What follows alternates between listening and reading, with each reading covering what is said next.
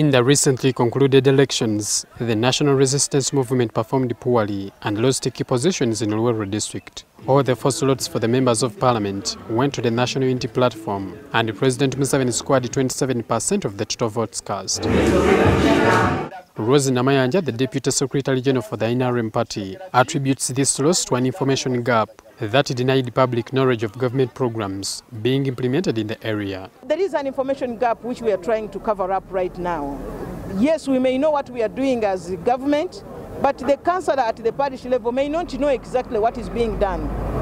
If we bring money for parish development model, we want even the beneficiaries to understand the criteria, to understand how much money is being brought. Make sure that we communicate to the community and the public understands to know what government has done.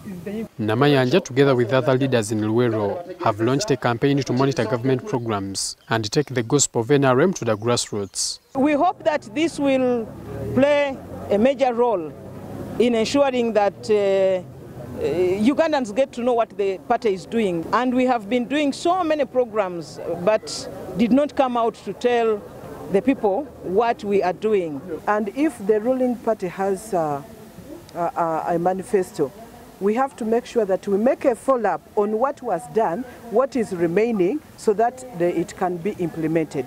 The beginning point is monitoring the rural electrification program, which is aimed at extending electricity from the national grid to local communities currently unable to access clean energy, in order to spur improved economic and social development in a sustainable way. We are getting 3-phase 55 transformers on this line alone.